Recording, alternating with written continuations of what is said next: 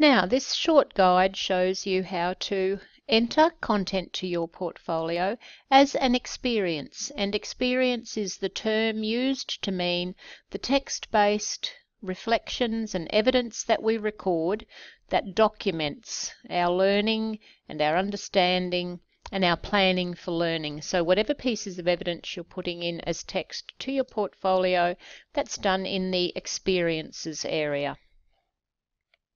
So once again, we can access the ePortfolio either from your student gateway or from the front page of any of the Blackboard site and through to ePortfolio. So there's an ePortfolio link always on the front page of Blackboard, and that will take you through once again to the menu page. And we're going to be working in the Build and Release Your Portfolio area. You may already have looked at the short video guide on uploading files. That was this section here. And now most of the work that you do in your portfolio is in the Build and Release Your Portfolio section. When you click into the Build and Release Your Portfolio section, you'll notice that there are 4 tabs, and this covers all of the different content that you will put into your portfolio. So there's the content which is added as an experience, content which is added as an artifact, which is a standalone item. So when you go into artifacts, you'll notice the difference there from experiences is always related to a particular skill or competency, and we'll have a bit more of a look at these in a minute. Artifacts are simply listed, they're standalone items that you create, and they're not particularly directly linked to a competency or employability skill. Then there's the Portfolio Views tab. This is the space where you come to create a new view and to add items to that view. So the view, remembering that that is referring to a set of items, so a version, if you like, of your portfolio. And then once you've created that particular version and that set of evidence, then you're most likely putting that together because you're wanting to release it to an audience to have a look at, and that's covered in the last tab there. So this video guide is about experiences. You'll notice here that there are a lot of sets for different discipline professional skills.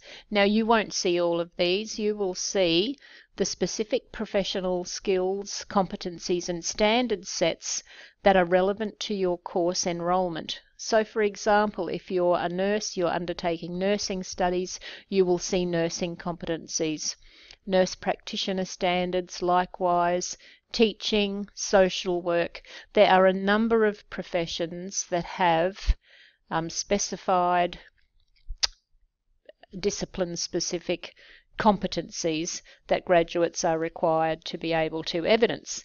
Now, all students have access to portfolio capabilities, and that is relating to this set of folders, which are the graduate employability skills. So these have been identified in collaboration with the Australian Business Council, with graduate recruitment services and so forth. And these are the types of skills that employers are looking for in employees regardless of their discipline-specific skills and abilities.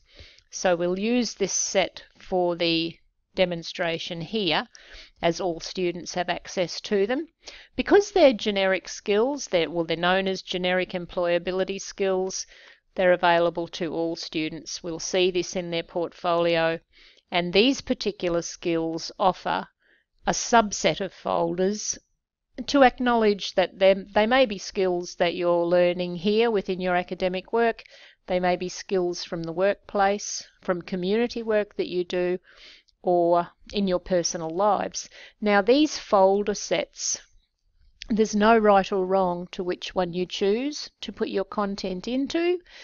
The heading serves to focus your reflection on the particular skill that you're wanting to evidence.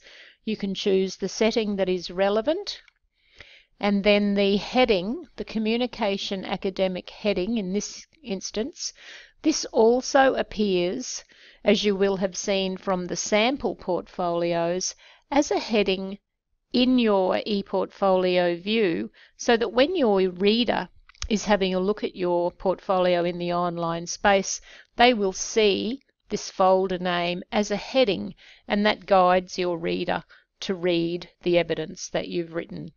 So any experiences that you already have in this folder will show up in the menu box, and to enter new content, it is just a matter of clicking New, of giving your experience a title.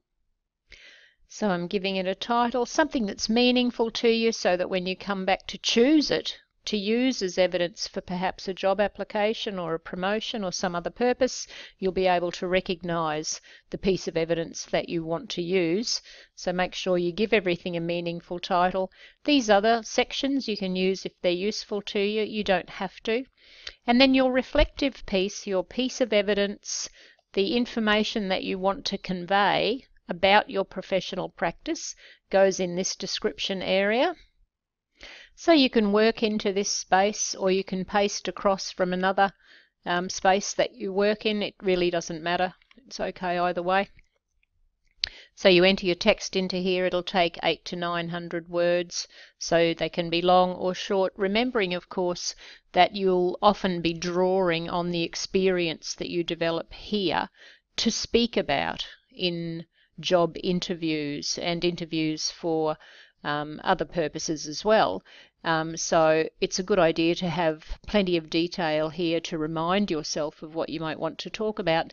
But then if you're developing experiences which you do intend to share with a prospective employer or other audience in the online space, it's a good idea to keep them quite succinct if you can, so that you're not making the person's reading time too long. But it'll take about 800 to 900 words there. And then you can come in, if it's relevant, you can come in and you can attach a file. So I'm writing here about my technology lesson that I've given to a Year 5. I might have a piece of feedback from my supervising teacher or supervisor in the workplace. Or I might have the actual lesson details or some samples of the student work that I want to attach to this reflection. And you can do that simply by clicking on Select. It takes you back to the File Manager area where we were before. It lists all your files.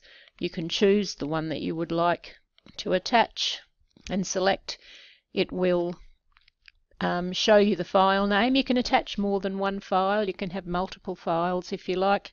It will show you the names of the files. You can keep notes to self here in the private notes field. That is never released, so you might want to remember particular things about this experience that you wouldn't share with others. That can go in here.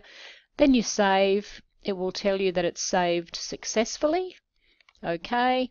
And now I can see my new experiences in the menu box, and I can come back now and use that and include it in an ePortfolio view if I wish.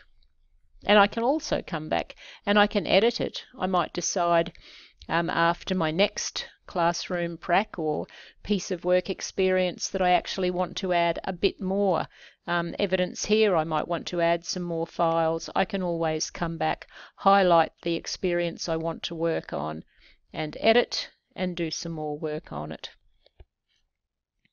So over time, each time you're adding an experience, this is the process you go through. It's a matter of choosing the folder that you want to put this particular reflection into, remembering that the folders help you to organize and manage your content, and also provides this heading to your reader when they're reading this piece of evidence. I might be coming back and actually adding a bit more information to this experience that I've created earlier. I might have now some files that I want to attach to it, and that's fine. I can go through that process. I can make changes and updates to this experience as long as I save it. That will now be the updated version. And my experiences, my collection of pieces of evidence about my learning, build up as experiences by going through this particular process. And we'll have a look in the next video at how to add artifacts to our ePortfolios.